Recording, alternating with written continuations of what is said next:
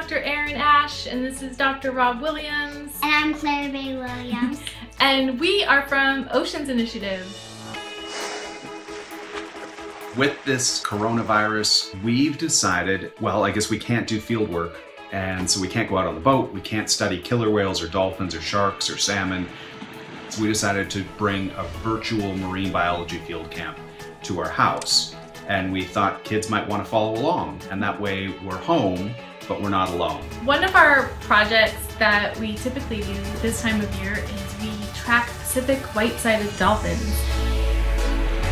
And one of the ways that we study white-sided dolphins is to take photographs of their dorsal fins. The markings are unique to many dolphins, and here we've named one Kelly the dolphin. She has a couple of nicks that no one else has. Next time when we go out in the field, we'll be able to pick her out of the dolphin crowd. It helps us find out if their population is healthy and going up or down, and if we need to do something to help them. We created this little activity for you to try at home to see if you can match Kelly the dolphin. Hope that you enjoy the activity and that you can follow along with our virtual marine biology camp. Bye!